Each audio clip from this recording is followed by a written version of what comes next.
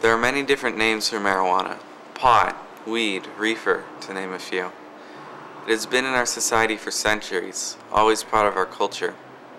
If Proposition 19 passes in California, individuals over 21 will be able to grow marijuana and possess up to an ounce of marijuana in the state of California.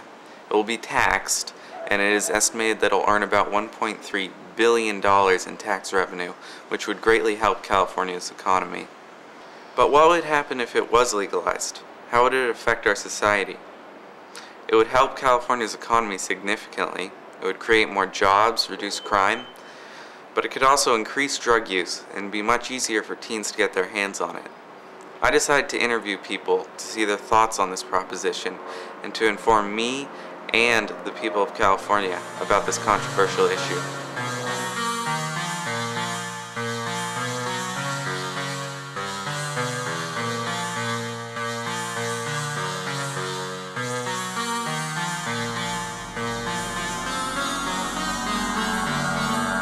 Well, I feel like legalizing marijuana could be a good step. I think that we would make a lot of money off of the taxes, and we aren't in the best economic circumstances now, so it could really help our state out. And so, yeah, generally I think it could be a pretty good idea. I think this is going to do nothing but bring corporate America and out-of-town organized crime and big money interests into our weed scene, and I don't think we need it. I'm opposed to the measure. Well, I'm surprised for starters. It always seemed growing up like this would never happen. I think that it's primarily on the ballot for the purpose of raising money for city coffers, city funds, and taxes, which is a vital and important thing to do, to have tax monies to support social systems, social programs. I don't think anything good will come of it. I think there's a lot of use right now as it is, so I wouldn't expect it to change too much. I mean, certainly the image might change. I'd be a little concerned about what the advertising world would do with it once they got a hold of it, because I mean that's the only thing it's missing right now is advertising in the mass market. I suspect people will use it whether it's legal or not, so it's probably not going to be a huge change. I think trying it is not a big deal, but some percentage of the people who try it end up losing control of their ability to decide when to use it. They basically become functionally addicted, and having more people addicted to marijuana is not a good thing for society. So if the only payoff is that we get to raise some tax money, I don't think it's worth it.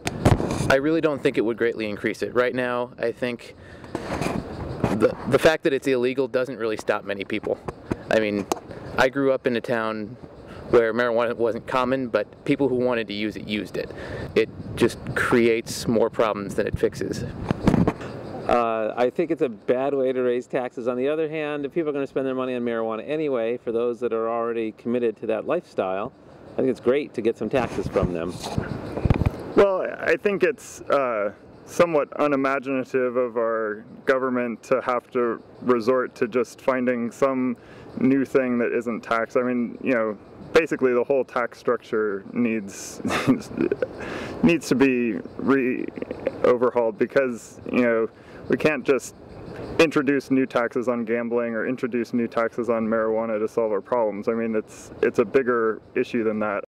It's grown indoors with lights, and it's very energy intensive, and it just doesn't seem the way to grow a plant. So I would say one positive thing about it being more legalized is that maybe it would be grown in a more sustainable fashion that wouldn't be as energy intensive. Who will be collecting the tax? Are we going to have a new marijuana tax police? Is that going to be the California State Board of Equalization? Is that going to be the State Liquor Board? Who is going to be collecting the tax? What kind of enforcement mechanisms are we going to have on the tax? Are we going to have people going around marijuana farms up north counting plants and imposing hypothetical taxes upon the plants, or is it going to be after harvest?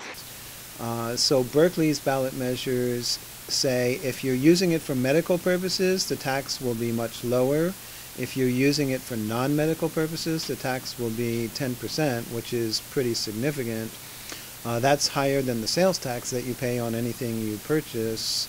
So it is a pretty significant tax, but we have devised it that way In order to cover the cost to the city of Berkeley and the taxpayers of Berkeley for anything that we have to deal with in terms of zoning permits for new businesses like this, in terms of any public safety costs or needs that we have. City revenues just come to the city general fund. There's not a specified, like, it will go to pay for this. We're trying to move away from this whole mentality of incrimination and incarceration, the criminalization of a whole bunch of young people and all kinds of people.